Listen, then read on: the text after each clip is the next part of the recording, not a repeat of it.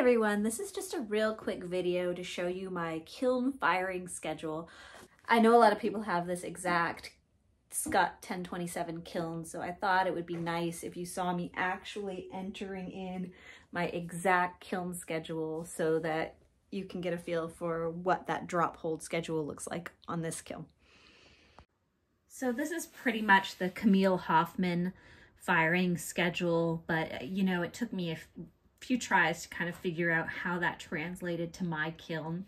So I'm going to go through it with you. So the first thing I'm doing is a ramp hold.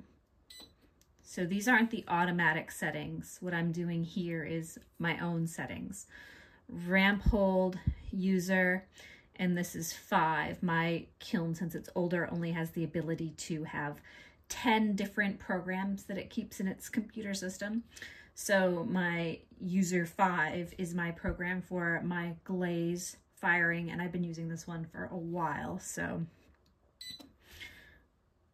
I'm going to have 4 different segments of information that I am punching in. So 4 is correct. I hit enter.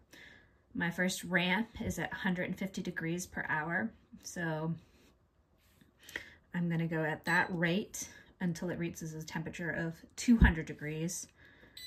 At 200 degrees, I'm going to put a hold in, and that's a hold for 30 minutes. That's because I'm often loading wet glazed items into the kiln, and they need a little bit of time to get that off of them.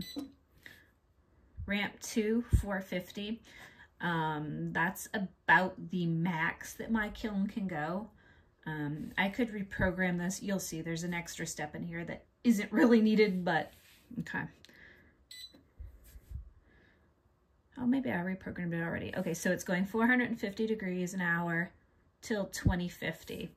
So as my kiln ages and the elements get older, it takes more hours to reach these top temperatures. And so I will adjust my kiln schedule to go to a lower top temperature because of that, because it gets so much heat work done when your elements are old. So right now my elements are new, so sort of keep that in mind with this schedule. So my third ramp is at 150 degrees. So basically when I get to that 2000 mark, I'm slowing it back down so that the amount of heat work to reach the proper top cone temperature gets done. So I go 150 degrees to 2218, which is my top number right now. So before I change my elements, this was a lot lower because my kiln was really struggling to make it to that top temperature. And so a lot more heat work was happening because of that struggle. You know, at that point, when my elements are getting worn, this particular program will go up to 10 or 11 hours to complete. Right now, when the kiln elements are in good shape, it's taking about 8 hours to complete. Okay, so 2218, yes. I am doing a hold at the top temperature right now because it's getting hot so fast. So I'm doing an 8-minute hold. That's getting me closer to a true cone 6. And ramp 4. Now this took me a little bit to understand how to just basically let it free fall drop, cool as fast as it can.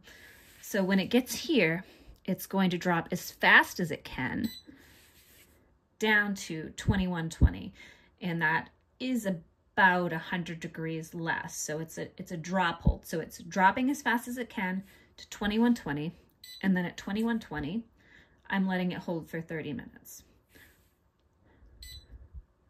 And then I don't hit an alarm. Hit that, and then I'm going to hit start.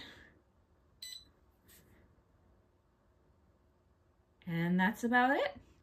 So that's my kiln schedule. I hope that helps somebody. Thanks for watching.